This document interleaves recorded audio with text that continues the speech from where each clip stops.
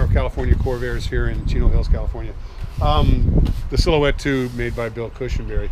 I'm just going to speak a little bit about his choice on the Corvair front and rear end suspension and drivetrain. I had never spoke with Bill, but I've seen similar things where they'll transplant a Corvair drivetrain and or front axle suspension, usually because of the first reason, because it is a very transplantable powertrain.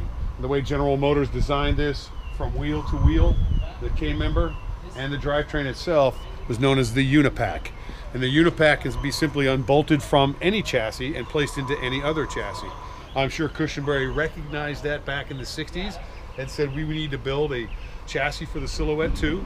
We need to have a drivetrain that has some torque and some power, more than a Volkswagen would offer, and is very transplantable. And I'm sure that's why he picked the Corvair base to do that. So what we're working with here is a 1965 140 horsepower. It should have 4 carburetors. It's a 164 cubic inch engine, fitted with a 355 axle and a Powerglide 2-speed transmission. The Powerglide 2-speed transmission is very similar to the full-size Powerglide. However, it is a Corvair designated Powerglide.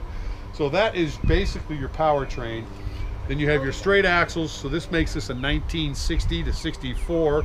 Actually, this one here is about a 62, 61 suspension with swing axle.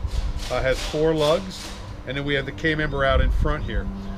As we move to the front here, we also have a Corvair front end. Again, a very transplantable 4 bolts, 6 bolts. The front end's in anything you want to build it around.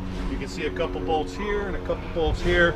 Basically, that's what's holding this whole Corvair front suspension into the subframe that Cushenbery built. So again, for the same reason as the back, it's a very transplantable suspension, drum to drum, or wheel to wheel in this case, that you don't really have to alter too much. So again, I think the base model on this car, when Bill started, was a 61. So I'm sure when they started with this 61, they pulled those suspensions out, pulled the drivetrain out, the Unipack out, and then created and modified the frame to suit the Silhouette II, and then they could easily place it right back on top and you're in business. So that's why I think they picked the Corvair drivetrain. I think the Corvair drivetrain, obviously from my standpoint, is an excellent choice. It's lightweight, puts out a good amount of horsepower, a good amount of torque, and it's not a complicated, has no radiator, water system or anything like that to complicate things. So it's a very simple, very effective, and very transplantable platform.